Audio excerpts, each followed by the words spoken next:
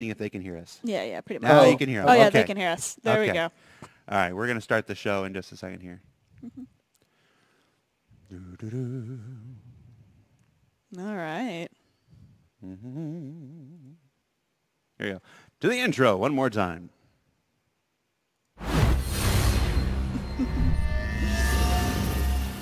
Now, I don't hear the intro, but that's okay. But you just talked over the intro. Hi, everybody. Welcome to Happy Hour. Take two. We're back. Take two. You know, this just. I'm Jared. Yeah. That's it. That's who he is. I'm Cherie. And in the box below, who are you? I'm Britton Watkins, right. the Xenolinguist who makes up the languages with the lore team. All right, so why don't you do your full intro one more time? It's for the people that can actually hear you now. Okay, so there were some technical glitches, and as soon as this show is over, I'm adding a new word for glitch to the dictionary because I am the Xenolinguist, the consultant who works with all of the nice folks at Star Citizen who are inventing all of the non-human alien worlds and languages and all of the other fun stuff that goes with alien worlds. True. I'm a conlanger, a person who invents languages, and a documentarian about conlanging. So I've been working on this for a while now, and it's a load of fun. So today we're going to talk about Xi'an, about the Xi'an language. Xi'an? Xi'an. All right, and Cherie Heiberg, you are the archivist here for Cloud Imperium Games. Why don't you tell the folks for posterity, since this will be on YouTube forever again, what it is you do? Well, I am, as Jared said, the archivist here at Cloud Imperium Games. I work with the lore team in the development of the Galactopedia. I am the contact person for alien languages, and I do a lot of maintenance on our internal wiki to keep the game design documents in relatively readable order. Yes, you do. You're the person who keeps everything kind of organized here. There's no department, at least in this studio. I can't speak for the other studios, but this that doesn't go through you at some point. Cherie, how do I organize this? How do I? I talk to every studio. All right, and I am Disco. I am the Xi'an word for glitch. Oh, there we go. That's a good one. I just decided what it was going to be. Or Red One or something. I don't know. Red One. All right. So if you've never watched a Happy Hour before, Happy Hour interview is where we have our esteemed guests who are working on the Xi'an language here to answer questions from you, the Star Citizen viewer. We take questions from two different locations. We are, of course, broadcasting on Twitch and YouTube right now. We can take questions from the Twitch live chat. We also take questions live from Spectrum, our dedicated communication platform up on robertsspaceindustries.com. So you can submit your questions in either place. Please preface your question with the word question in capital letters surrounded by brackets. That's just going to help me and my guys, separate your questions from all the other conversation that's going on. I'm going to say right off the bat, though, I'm going to start you off with an easy one, Britton. While you were doing your intro, somebody asked, are you the only person working on languages for Star Citizen? As far as I know, yes, I'm the only person working on language. I mean, but the more complex answer to that is that a lot of the language stuff is, very culturally relevant. So there's a lot of interaction with Cherie and other people on the lore team. And eventually there are going to be a lot of people making contributions to the language from the community too. So I am the kind of nexus, I guess you'd say, for the alien languages as they relate to the alien cultures, but we're kind of all in it together at some point too. So right now, I guess I'm the go-to guy. Yeah, on the lore side, Britt always brings up really good questions about the development of the language, and he brings culture into the equation because, as we all know, you can't really develop a language without knowing a bit about the culture of the people that it's coming from. So when Britt asked us about, well, how do they have relationships with each other? What's their family life? What's their careers like? We had to come up with all kinds of stuff that we hadn't really put a lot of development in before. And so just from this development of Xi'an language, we have had a huge push forward on who the Xi'an are as people. Yeah, I'm always poking a lot. I'm like, what about this? That's what true. about that? What about that? One of the questions that came in, somebody asked if we've seen the new the makeshift Google Translate that somebody was creating for Xi'an. Not only have we seen it, we actually highlighted it on Citizens of the Stars this week. I believe it was MVP on Monday's broadcast. I used it to cheat a little bit when I jumped into the Spectrum chat. I jumped into Spectrum chat earlier this week and whatnot, after you told me, I didn't know there was one because I was busy with CitizenCon. I'm like, there's this question. So I jumped in there and everybody's like, Shesulin and stuff like that. I'm like, I don't know any of this. Hold on. And I found this thing. I'm like, yes. I'm like, hello. Hi. So yes. No. Jared, my tutoring rates are really cheap. So, Yes, but when you times that by the sheer hours that I will take, it's not so it's not so inexpensive. All right, so while we're getting some questions coming in, I wanted to talk a little bit about the process of developing the language. Now we've released 3 videos on our YouTube channel already, made by the wonderful Britton Watkins here, detailing the. Okay, maybe not wonderful, but pretty good. better than mediocre. He's fabulous. Come on. Way better than me, Britton. Way better than me. I can't create a language. I can barely speak this one. A wonderful introduction to the basic core principles and concepts of the Xi'an language.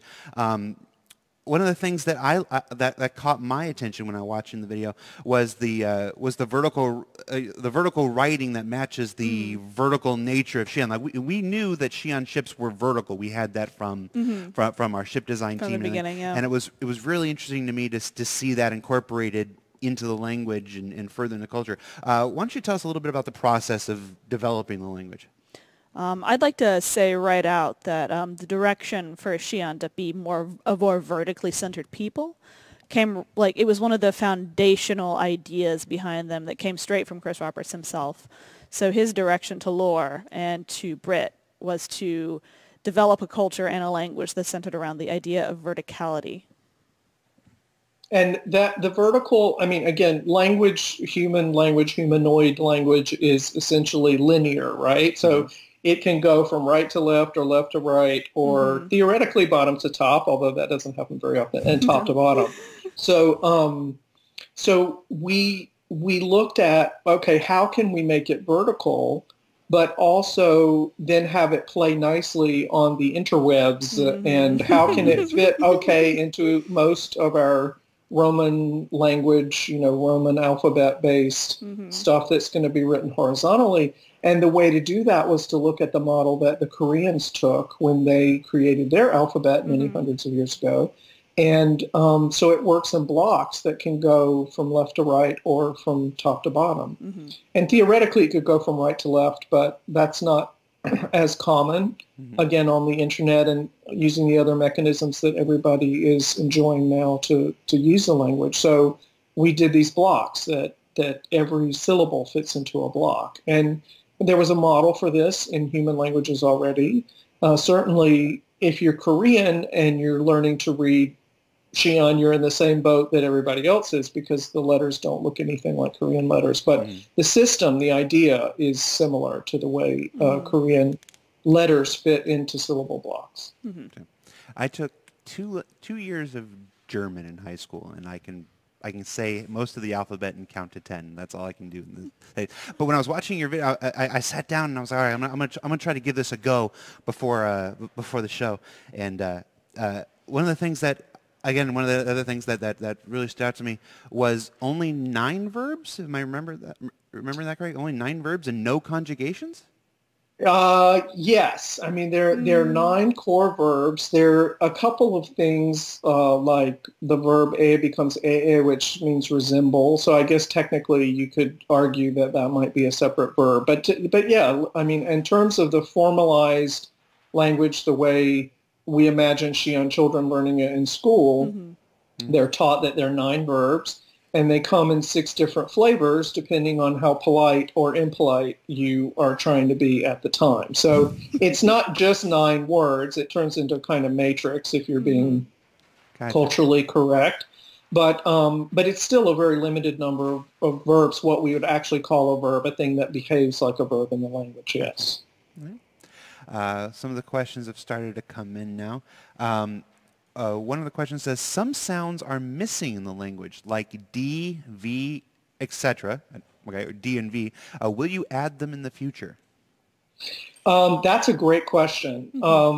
Those sounds, the specific ones you mentioned, will not be added to the proper language, the language that is the kind of textbook written language. They won't be added because that's not the way languages, humanoid languages, actually behave. However, eventually we'll be talking a little bit more about the service dialect, one of the other major languages that's spoken across the Xi'an Empire. And it does include a lot of those sounds, both D and V, that enable the Xi'an, who almost all of them are completely bilingual because they all do military service. So that means that they're able to pronounce a lot more things than show up in the proper language. So if you have a name, for example, that includes a D or a V, like Dave, for example, there will be a way random to example. Completely random example. You'll be able to get close to pronouncing that in a way that you would recognize it as a native speaker of Dave, and the Xi'an would also be able to recognize that, oh, most of the sounds in your name as a human are coming more from our service dialect than they are coming from our proper language. So the story of this phonological unfolding will continue maybe even next week, although I won't give any concrete spoilers. Gotcha. Does that service dialect have a name? Is that? It's Wahiath. Yeah, it's the service, or the kind of, the word Hiath means a little bit more military. So the unification of the empire included this evolution of a dialect that they speak when they're in military service. So instead of calling it Xi'an, they call it Wahiath, which means the language of the service, or the language of, originally that meant military. Right. Noticing the difference as Britton speaks, the difference between, you're like, yep, that's right, yep, and I'm like, oh. This is all new. This is all new to Jared. Everybody starts somewhere, Jared. Yeah. Everybody starts somewhere. Another question from the chat. Is Xi'an based off languages from around the world as I recognize them, this person recognizes them, specifically some from Icelandic? Yes and no. Let me think if there's anything in there specifically from Icelandic. Well, there's the TH sound that English has also that is really beautiful in Icelandic. I was in Iceland for the first time last year and found the language really beautiful. I'd never been around it before. But it's not based specifically on any single human language. There are many ideas from the language, especially the phonology that come from Asia, that are inspired directly or indirectly by a kind of mashup of what happens with pitch in Japanese and tone in Thai and Chinese. There are some grammatical structures. I mean, even the way some of the verbs work, where there's a verb and then you put a content word after it in order to make it mean a broader meaning. There are several human languages that do that. One of them is Japanese. It has this thing where it says something or other suru, and that means to do something or other. And that structure exists in Xi'an the other way around, where you say "o" and then something or other that you're doing. So I just will be putting into the dictionary soon oyata, yata meaning cloth, and oyata would mean that you're weaving cloth, essentially. You're taking fibers and weaving them together. So there are some parallels from human languages, but not. The word yata, for example, didn't come from Chinese or Thai or Japanese. Yata may be a word. Internet video. Came from an internet video I watched in yata 2000. is a Japanese word. Yata, yes, of course. But not yata. But not yata. I mean, yata could be a word in Japanese. It could be a word in in any language almost, because the sounds in Yata are so basic. But I'm not aware. That's not like a Bantu word that means cloth. No, I don't take Probably words not. that have meanings in other languages and then adapt them directly into Xi'an. Now, that's not to say that there aren't some tricky, funny, Easter eggy kinds of things going on where I take a word and it means something completely different in Xi'an. That does happen and could continue to happen, because I think that, this is fictional, and while I want it to be realistic and I want the language to be fully grammatical and usable, it should also be lots of fun. So I don't see any reason that it can't be full of Easter eggs and other fun stuff. What's the to-do verb in Xi'an? Xi'an. To do something is specifically o. It's just the sound Just o. o. Yeah, but if you, sorry, yeah? Oh, no, one of the jokes that we had when I was taking Japanese classes in high school and college was to put the to-do verb at the end of anything, just for fun. Oh, and that happens a lot in Japanese, too. I mean, you get these innovations that come up in Japanese too, where they take an English word pronounced in Japanese and stick suru after it. Yeah, and then it's a new verb. And it's, or a new word. That's the way Xi'an builds half of its verbs. I mean, half of the things that you would use as a verb in a sentence. It sticks things together. So they don't conjugate. The verbs don't have endings on them like I go, she goes, with a Z sound on the end of it, spelled with an S. I don't know why, but anyway. They don't conjugate like that. But you mean you don't know why? You're the one who makes it. Lots of no, in English, I don't know exactly why we're still sticking with spelling goes as Goees when it could be spelled Goz. Goes be spelled Goz easily in English. No.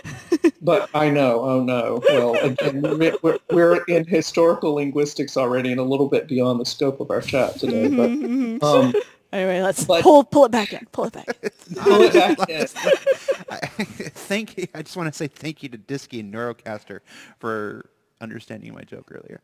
All right, so what else do we have here? You guys. Are you? Yeah, Are you lost? Yeah, I'm realizing, you know what? I don't have any affinity for language at all. Now, in working with the Xi'an language, you mentioned earlier how that also, because of the questions that Britton was asking, that also helped us to develop the Xi'an culture. Yes. So much more. Why don't we talk a little bit about that now, about what we know about the Xi'an culture now, and maybe, if we can, a little bit about what we're thinking about moving towards it all. Sure. Or exploring, anyway. One of the things he really pushed us toward would be to developing a Xi'an model for interpersonal relationships. So family, romantic relationships, anything you can think of, like professional, sexual, whatever. And one of the things we really dug down into was to figure out how Xi'an would approach the idea of romance.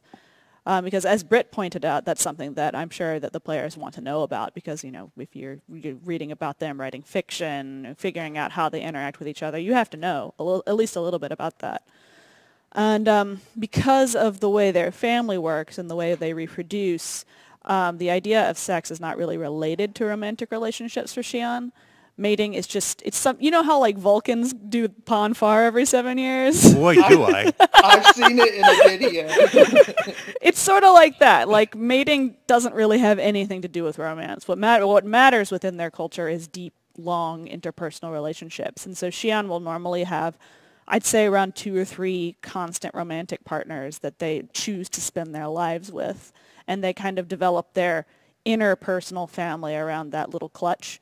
And most of them will stick together. Like, if they really like someone, this is, how we get married to one person, they kind of get married to 3 people. I don't. And it may or may not last their entire lives, but the idea is that it's something that's not entered into lightly. It's something that is supposed to be lifelong, and you spend your time, helping your partner and living your life with them. And because of Brit, we were able to develop that as a team and lore. Yeah, their idea of family, their word for family, piahai, does not equate directly to what we have in human culture, even several hundred years in the future. Mm-hmm. So the word, I mean, if we were talking about, if they were asking us about our family, they would only have the term piahai to use to talk about it. But it would be, again, you're kind of almost there in understanding each other culturally when you're using a word like that where there's no exact equivalent. Mm-hmm. But it's been a lot of fun to figure out where they do have exact parallels with us. You know, I mean, if you're a truck driver on a Xi'an world, it's just like being a truck driver anywhere else in the verse, you know. But if you're starting to talk about your family or the kinship terms, I mean, because of the fact that the mating process and the society being matriarchal and really the mothers and the grandmothers only being super important in any kind of, you know, genetic history or your genealogy, you know, there aren't any real fathers on the genealogical tree. You know, you're just dealing with who your mother and your great-grandmother and your great-great-grandmother and your great-great-great-grandmother are. They live so long that you can have multiple, you know, maternal, grandmother people back on your tree, and you still know them. You know, it goes back generations and generations even during your lifetime. Yeah. So there are all kinds of interesting things about the kinship system and their terms for mother and father, because there is a biological father, of course. Right. But they don't conform directly to our ideas of mother and father, and they have different diminutive terms and different names for different members of the piahai, because you could have a sibling who is not your biological sibling. That could happen very easily in a piahai. Oh, yes. There are all of these like quasi-sibling, like step brothers and step sisters. The only word we have for it is step. But that doesn't, when we stick stepsister on sister, you know, step on sister, it doesn't mean exactly the same thing to us that it would mean to them, because the biological nature of it is not so important. No. It's all about the interpersonal relationships and far less about biology. Than like a lot of our family terms are related to who is your biological parent, who is your biological mother, but they don't care too much about that. And this isn't to say that they don't have male Xi'an role models in their lives. Like within within the Kiahai, they have the romantic partners of their mother, or like aunties and uncles who are pretty much the cultural equivalent to fathers that we would have. Right, exactly. Yeah. But you could easily end up with two of them, for example. Yes, I mean, absolutely. You could have a mom and two dads, or two moms or three moms and one dad who's not always there because he's a part, you know, he's technically a part of a different line, so you don't see him all the time. So there are all kinds of cultural things that go on, and those need to have a reflection in the language. And that's one area in language where we do get very specific things going on. You know, we do get very different things from what we would have in English or what you'd have in French going on, because they do have very, very different systems, very different relationships. And that was the section of our show dedicated to Xi'an shippers. There you go. You got everything you need to know, guys. Write your fan fictions. All right. I got lost. Another question from the chat. How much consideration for mouth anatomy was given when it came to choosing available, how is that? What's that? Phonemes? Phoneme? Their phoneme, the phonology, the sounds of the language. There you go. Yeah, that. Yeah. Well, we had to make some decisions early on based on some timelines that I won't go into. And based on that, we decided, and Josh Herman has humorously brought this up before, that, they're going to have lips. Yeah, because they have M's, ma. You can't really make a correct ma sound without lips. So we are going to continue to factor that into the other languages as they're created moving forward. Mm-hmm. And in this particular case, a kind of fully formed, fully rigged Xi'an individual, mm-hmm. mouth, face, vocal tract was not available at the time that some of the language got made up. But in the future, I hope with some of the other scenarios, we'll know more about their physiology mm-hmm. before I start applying phonology to the languages. So it's somewhat of a chicken and an egg thing. Mm-hmm. In this case, we decided the chicken would have to have lips. There's your quote. There's your quote, Reddit. Lips over beaks. Right. Another question for the chat. In the Xi'an Empire, are there multiple languages similar to humanity? Or is it more just the unified? We've talked about two, the service dialect and whatnot. So are there more than one language? Yes. I mean, I cannot tell you what the names of all the rest of them are yet. There's still a lot of world building going on. Dave language. There could be a Xi'an world in which they could very, very fluently pronounce Dave. That mm-hmm. is possible. At this point, the Dave language is not fully invented or fleshed out. But it is theoretically is possible. They have a gigantic history, which we have thanks in large part to who is sitting there there on the other side of the screen. So they have a very long history. They've inhabited multiple worlds. So yes, I imagine there would be lots and lots of languages. But at this point, mm-hmm. We're focusing on scope, and first we're focusing on getting the proper language fully fleshed mm-hmm. out. Mm-hmm. And while we're doing that, we're throwing in some spice here and there from the service dialect. Yeah. Gotcha. All right.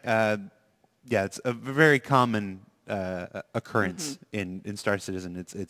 It's human nature, really. Mm-hmm. You start work on one thing, and then people are like, oh, what about this other thing? What about this other thing? It's like, let us finish this one. Well, yeah, I mean, but it's a practical thing too. Absolutely. Inventing a language, especially the process of fleshing out the lexicon, that is all the words that are in the dictionary. That is a really long, involved process. I mean, there are people who invent languages who just write a little algorithm, or they create their own custom app on their iPad mm-hmm. to generate. They'll generate 10,000 words. They'll take a list of English vocabulary, and then they will just go, okay, computer, make up all the words. And that works great if all you're doing is trying to prove a concept for a language that's kind of grammatically weird, for example. I mean, mm-hmm. you could do that. But when you're deciding that, it doesn't really matter culturally who your father is, all of a sudden, all those words that you would generate for father and grandfather and uncle and all these other things, they wouldn't make a lot of sense for this alien culture. So we can't do that. We need to look at how the Xi'an culture actually works and be very careful about building terms. So we don't do any kind of automated process like that. I don't use any automated process like that, other than I often take an Excel spreadsheet or some other kind of spreadsheet and I build out all the legal sounds that you can have in the language. Somebody asked earlier about V's and D's being missing. Mm-hmm.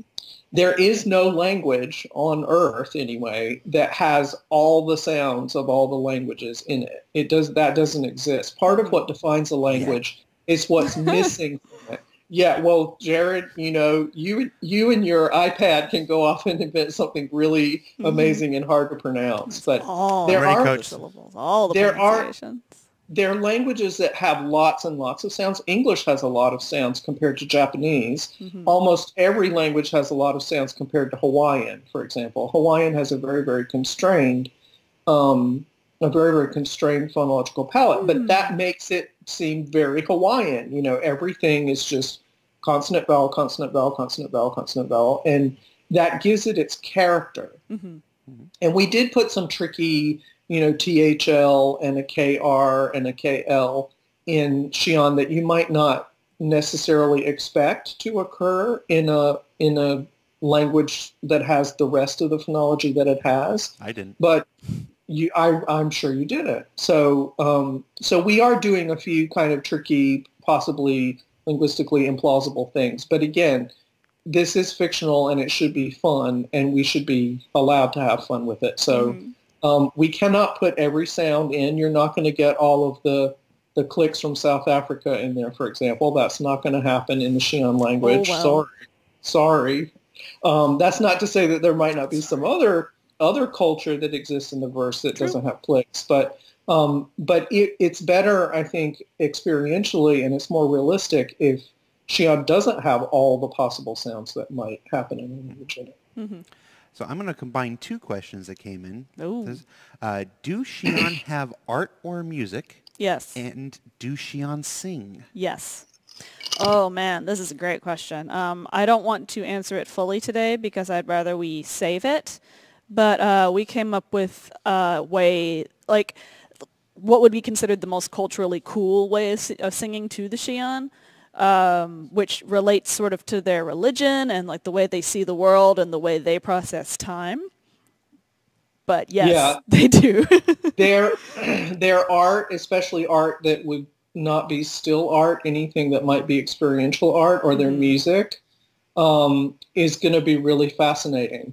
And if you have access to the dictionary, again, I'm not going to give anything too much away, I hope, but go look up the word al with a long A. Yeah. Al. And that's a hint about how very different their experiences of music and other things will be from what we experience typically when we think about art and music. It'll be quite different, but I think it'll still be super fun for us. Yeah, and we probably won't be able to experience it in exactly the same way that they can, but I think it'll still seem super cool to us. Yeah. And those are the particularly Xi'an things. They share a lot of things aesthetically with us too, like the way they approach fibercraft, their clothes and things. They can appreciate a lot of the same things we do, like an artful arrangement of patterns or jewels or like folds in the fabric or color. They're very into that as well. So our idea from lore is approaching it in giving them something that does define them as alien, but also presenting some common ground because, you know, culturally we both have eyes. We both can appreciate things in a kind of aesthetically pleasing way, and it gives us common ground. And I think that helps in Xi'an human relations, which I hope improve moving forward. Yeah, I mean, why not? I can always hope, right? That everything gets better. But they also have the ability, if you think about art and sculpture, to work with a lack of gravity that we don't have right now, certainly, as we sit here on Skype. So there are all kinds of interesting things about what they could do with art and the ways they could think about art that we are not completely capable of doing right now. So I think the experiences that you will have with art on Xi'an Worlds should be, maybe some of them will be kind of mind-blowing. I hope so. Fingers crossed. I've been sitting here thinking about Xi'an karaoke happy hour for the last 2 minutes. You said happy hour? I think you mean happy week. Yeah, Happy that's week. about right. Xi'an karaoke. That's a week. You heard it here, folks. It's canon. All right, well, this beard came about from a terrible idea on a broadcast. I think we can follow it up with Xi'an karaoke. All right. Another question we've got here.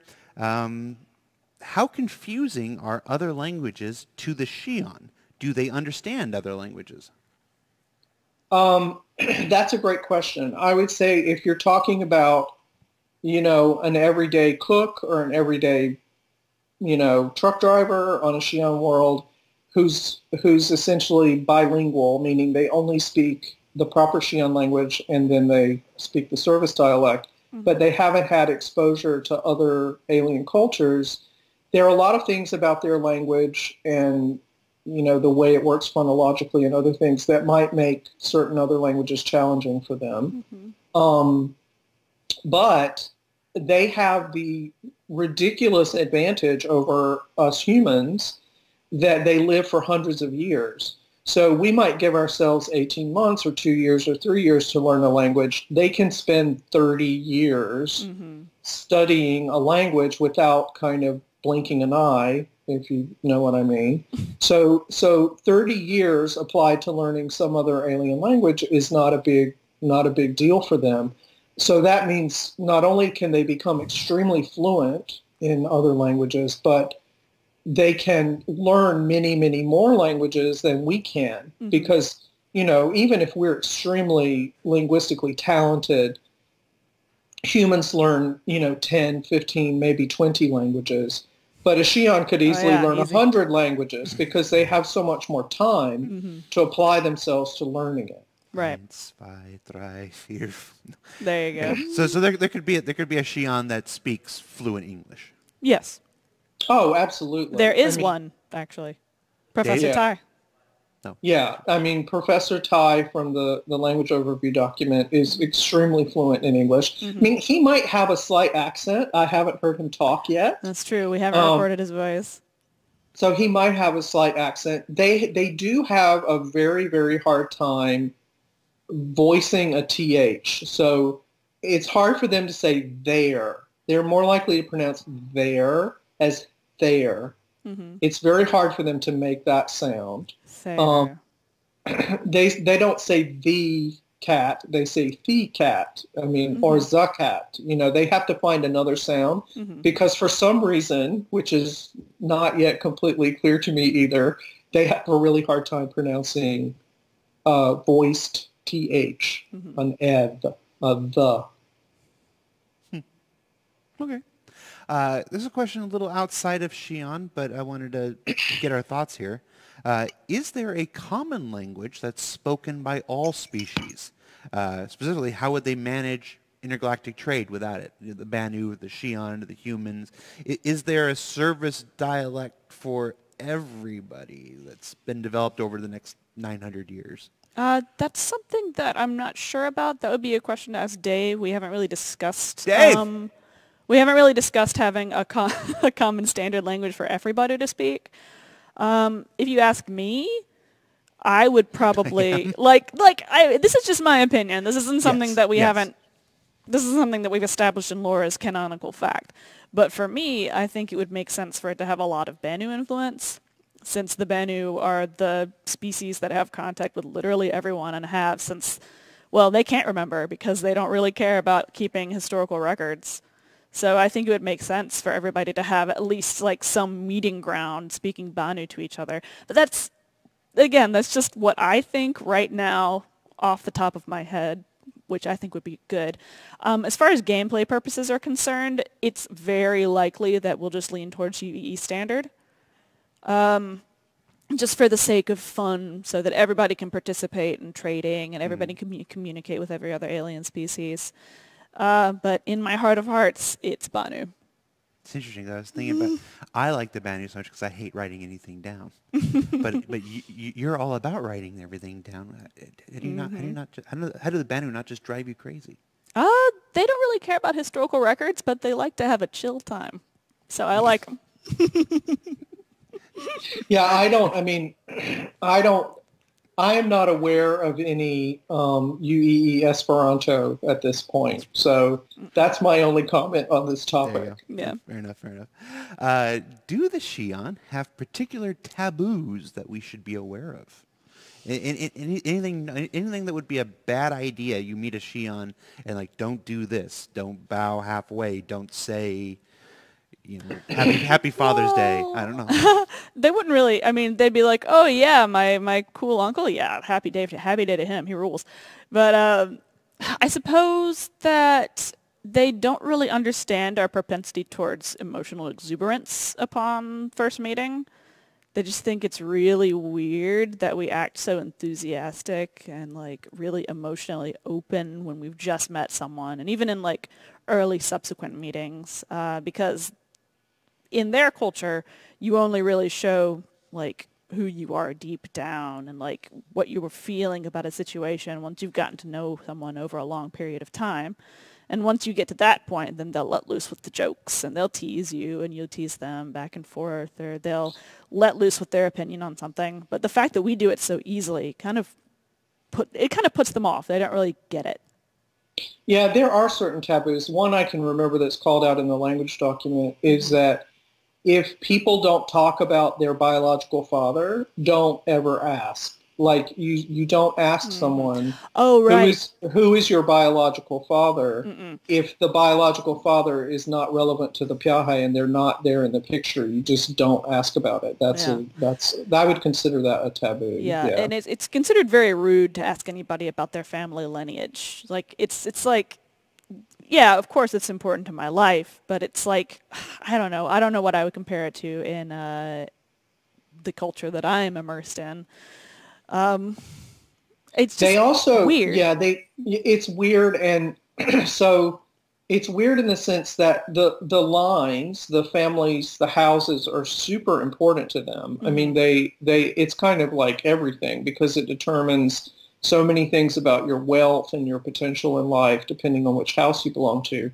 But it's considered rude to dwell on it. You know, it's considered rude to talk about it. So when you first introduce yourself, you say, I am so-and-so of the so-and-so line, and I'm a truck driver for a living. That's what you say.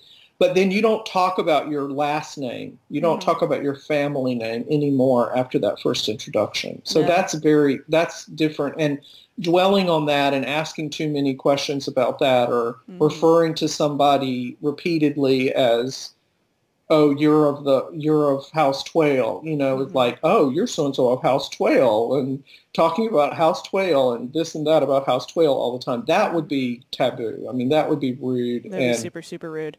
There would be some kind of odd kind of positioning going on if you were doing that. Yeah, I guess I would compare it to if you come up to someone and they tell you, oh, I do such and such for a living. You shake their hand, so how much money do you make?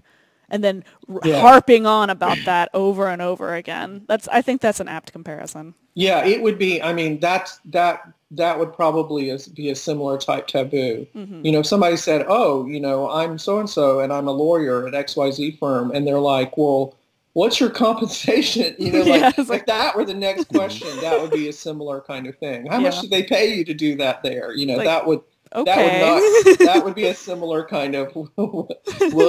You know, that would not be good. I found myself thinking about how the Xi'an would translate that line from Arnold Schwarzenegger's Kindergarten Cop. Who is your daddy and what does he do?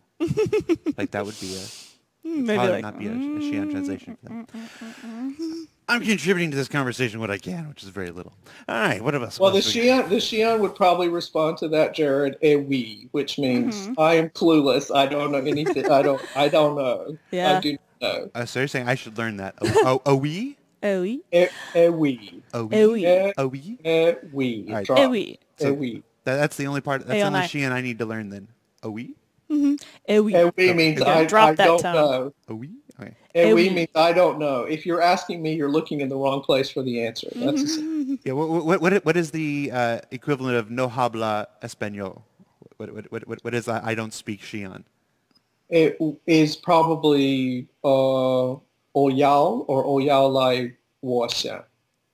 I cannot washan. I cannot speak Shan. Oyao lai Xi'an. Okay. Yeah. Oyao lai. Oyao lai. Oyao lai. Washan. Yeah. Owashan. Or my default phrase, which is Aonai. Aonai. Aonai. Yeah, I don't understand. I don't know. Yeah. I don't know. I literally didn't understand. So then you would say Aonai noa u'uth or Aonai u'uth noa. I don't understand either. You're showing off, Britton. Somebody has to know what's in the dictionary. Yeah. I've seen a lot of people in the chat. There are some people that have really taken to this, though. I'm trying to. There was one name I wanted to remember. Somebody I wanted to call out. That was like just. We've seen all kinds of things. One person has created a font. We saw somebody creating a Xi'an language font. It's very cool. For you to install on your computer. Unfortunately, we can't support player-to-player installs on our website and stuff like that, but if you want to look for it and buyer beware. But it seemed very, very cool. Yeah. Someone has done some lovely illustrations, Songwing. Yes, we're highlighting those. Oh, they're very cool. Those Oh, are man. going to be on Citizen Stars next week after, maybe. Yes, the week after. Yeah. Yeah, it's just been wonderful. There is at least one other individual who can chat fluently. I'll say fluently, as fluent as I am, certainly, in the language already, and it's been like a month, so less than, I think. I'm blown away. I'm completely blown away. Yeah.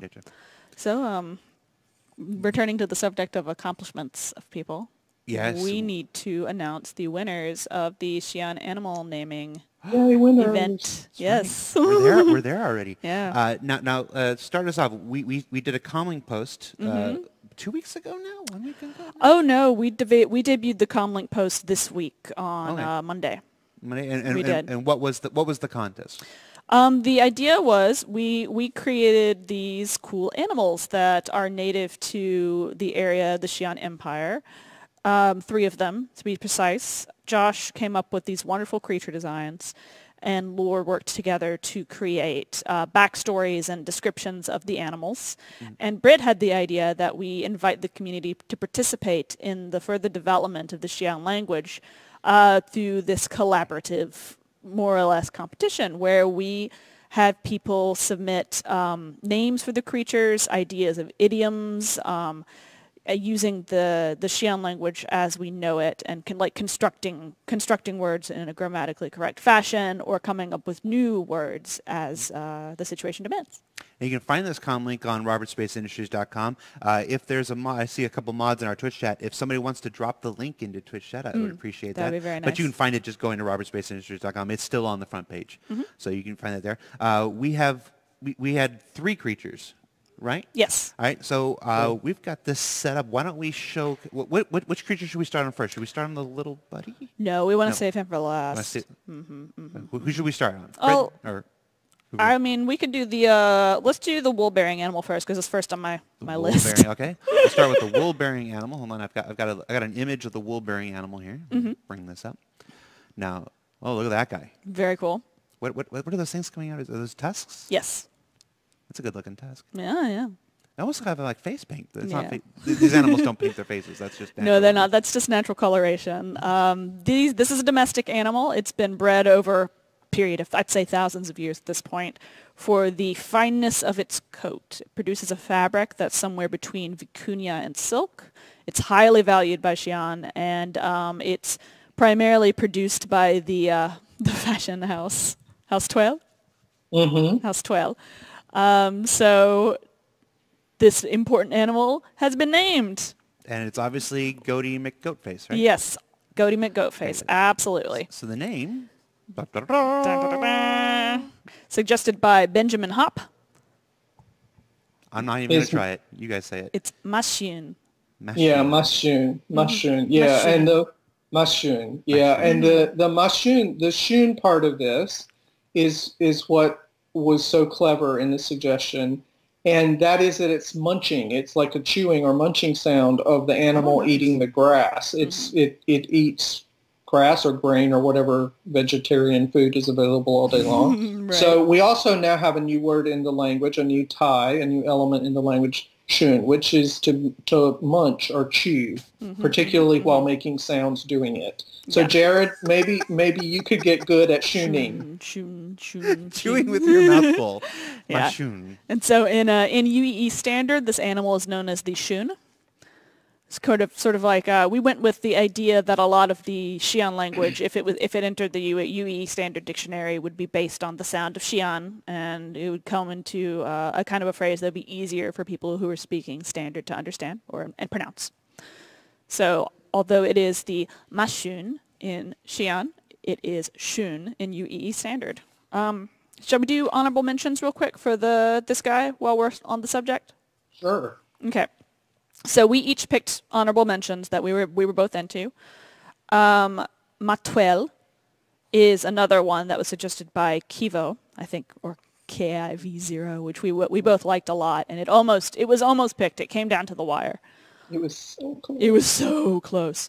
And we liked it because the idea that an animal would have a brand name, or like if it was strongly associated with a house, since houses are so important, in Xi'an culture, it seemed like it logically followed how we set up the culture. And it showed that the person did read the entire letter from Tai overview of Xi'an language document because they named the correct house, which is super awesome.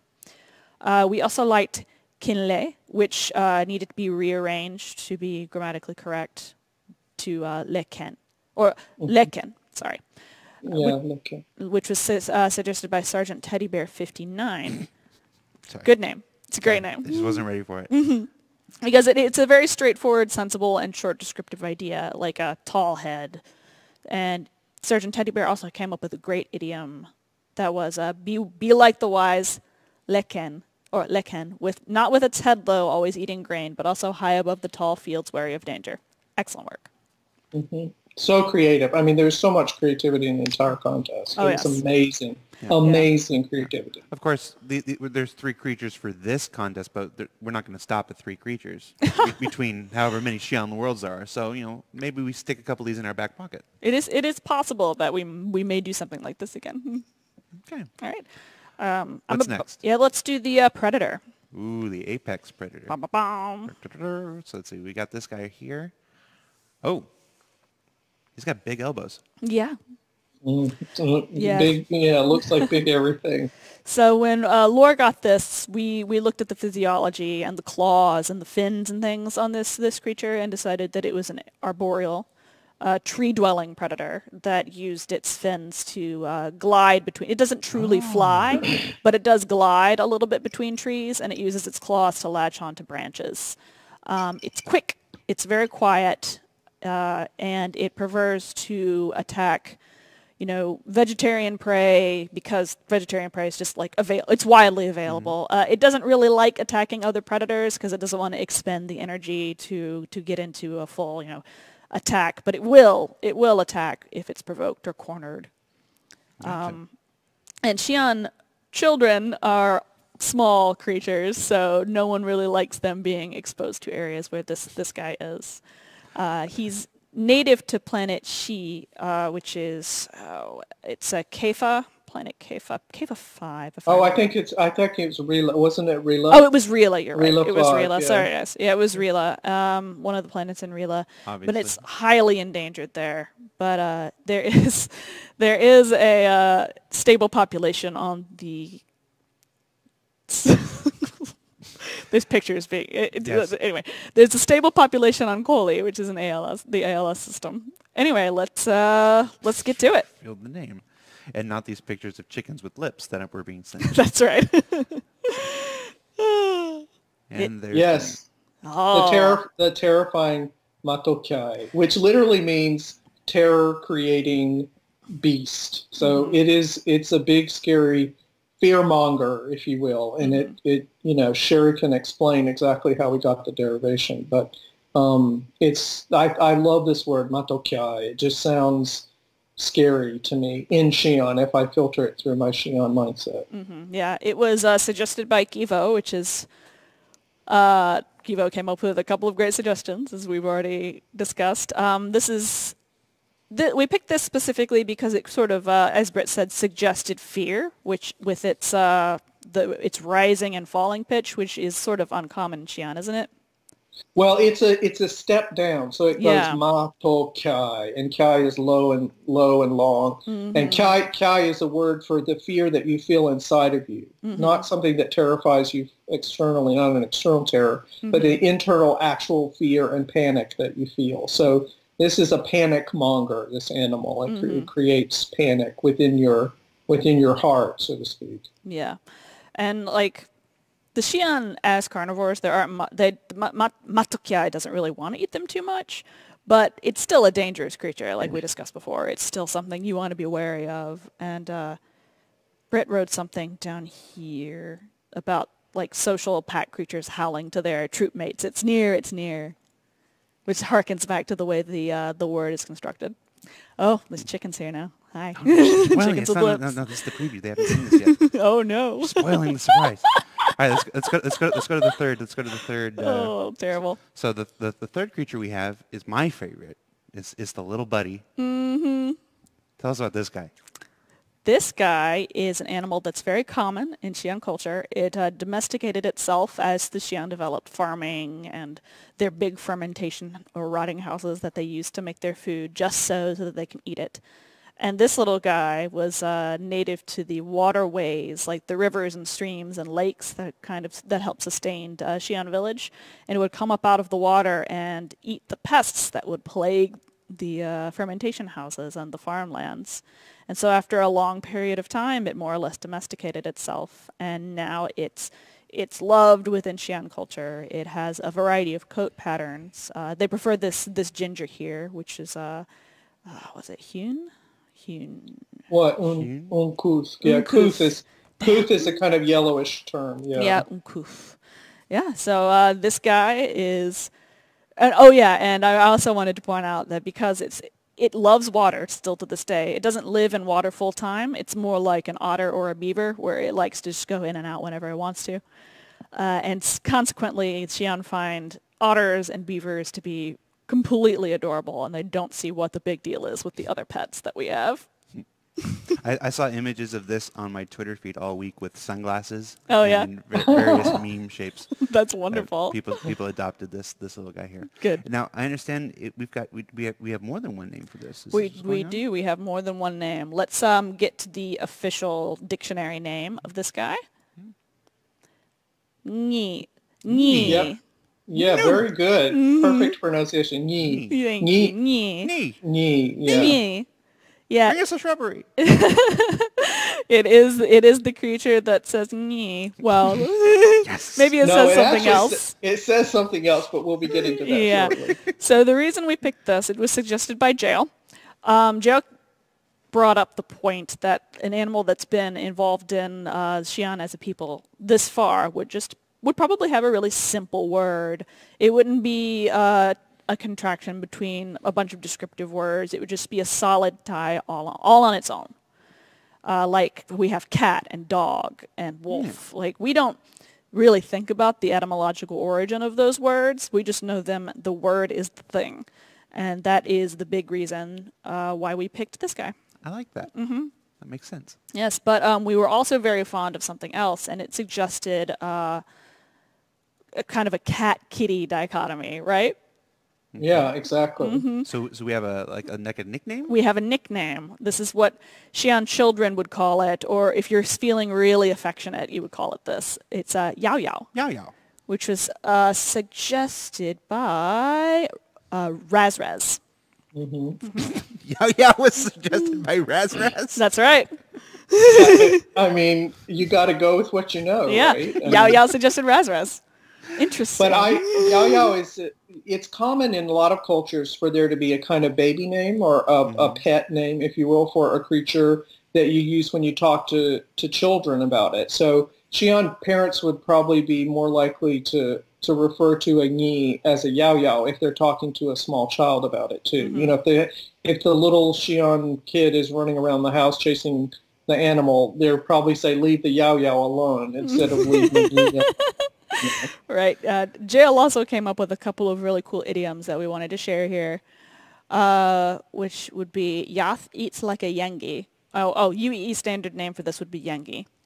It's easier for a lot of us to say. And I forgot to mention the name of the predator in UEE standard would be Tokyai. Yeah. Anyway, so let's go back to this. And the definition of Yath eats like a Yangi would be Yath eats quickly and quietly. And Jael also came up with Tholan has a deep knowledge of a Yangi, which is sort of sarcastic in that they're not like incredibly intelligent. They're smart enough in that they can hunt and they want to be entertained. They're kind of on the level of cats. But Yangi do sit in your house all day watching you. So this metaphor kind of implies that Tholan is a gossip and obsessed with the personal lives of everybody. So.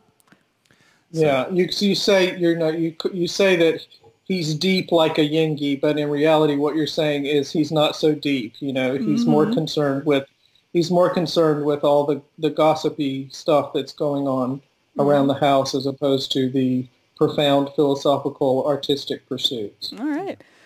Well, we were busy. We were doing work. while we were doing work, somebody I work with I won't name, was sending us pictures of chickens with lips. So this is who we are now. This is who we are now. I hope you accept our new lives. We forgot to do honorable mention for the predator and the pet, for the matokiai and the ni. So I want to run over those real quick. So honorable mentions for the predator. One of them was Carlan's suggestion of tiatu, what would be the correct way of saying that, Britt? Oh, for benevolent predator? Benevolent, probably, Mapuslea or, Yalma Epuslea or something like that. Yeah, something like that. And we picked it because it was one of the only positive descriptions of the predator. Everyone else focused pretty strongly on fear, which is, of course, natural. But I liked this entry because it was unique and had a more interesting take this predator as something that's respected and revered rather than something that's outright feared, like a boogeyman. Yeah. So excellent work by Carlan. And we also liked Distrier's suggestion, which was initially presented as Ho'i Swao Dathnya, which would be more correctly pronounced as Marath O or Marath. It sounds right to me. Marath O, which cleverly combines the ideas of descending and pouncing and silence and stealth. So that was quite a good idea. Excellent work to Distrier. And let's just dive right into the pets because we're basically out of time, but we want to get this out real quick. Wid's idea, W-I-D-D-E. I hope I'm pronouncing that right. It's either Wid or Widda. It's a mystery. Nemi, which is a new Thai, sort of like the Ni idea. Like we got into earlier, older animals would probably have simpler names with no etymological immediate association. And Bearclops also suggested Makuthlun, which was precious. And it's basically slams together the idea of it's an animal, which is the ma thing, and Kuthlun is the ginger. The ginger pattern.